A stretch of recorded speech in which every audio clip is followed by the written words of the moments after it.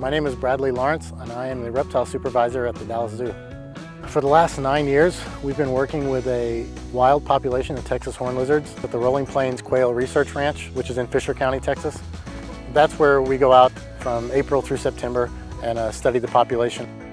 We've been collecting all types of data on horned lizards at the 4,700 acres of that property. We knew a long-term goal would be to be able to reproduce enough and hopefully have some place to return them back to the wild. We have genetics that we've brought back to the Dallas Zoo from that area. That's what we've used to reproduce to get the hatchlings that we've brought out here at the Mesa Mountain Wildlife Management Area. Today, releasing animals has definitely been the highlight of the whole project.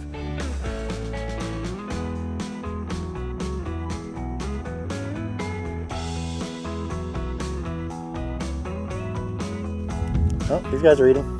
Good job. Look at that guy. He's out of here. I've spent a lot of time with them over the past decade. The Texas horned lizard has a special place in my heart and on my arm. You know, we take care of animals on a daily basis, but we all love seeing them in the wild. That's why we do what we do. So being able to return animals to the wild is pretty awesome.